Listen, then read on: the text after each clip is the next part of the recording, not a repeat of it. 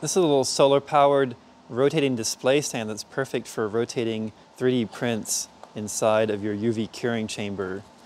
And it's very inexpensive. Has a little turntable here. Importantly, this turntable is transparent, so hopefully the UV will pass through this.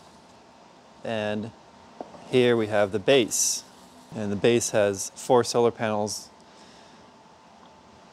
and batteries. I don't know. Is this a battery compartment? That's weird.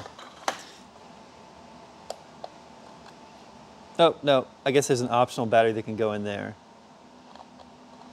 Does not actually include that battery. So how much light does it need to rotate? Looks like there's a cover for the rotation thing. And you put on the platform.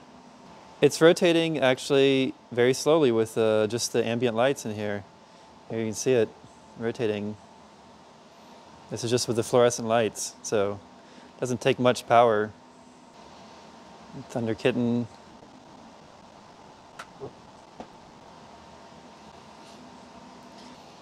Does the rotation speed up when you shine the UV light at it?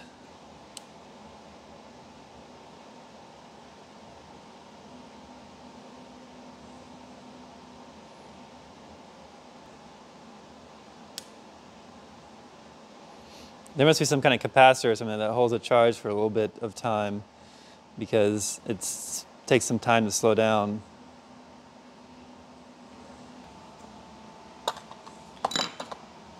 Something I'm going to do is I'm going to cover this bottom underneath with this reflective tape here.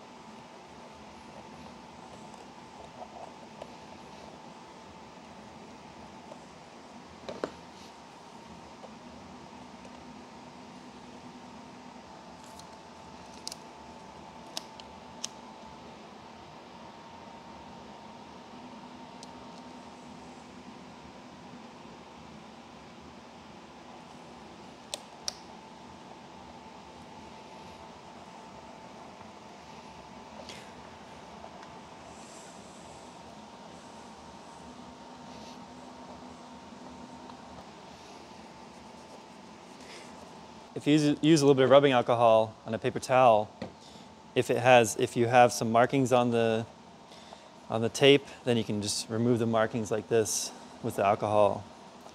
So to increase the reflectiveness, you can see now how it's going to reflect the UV light from down below.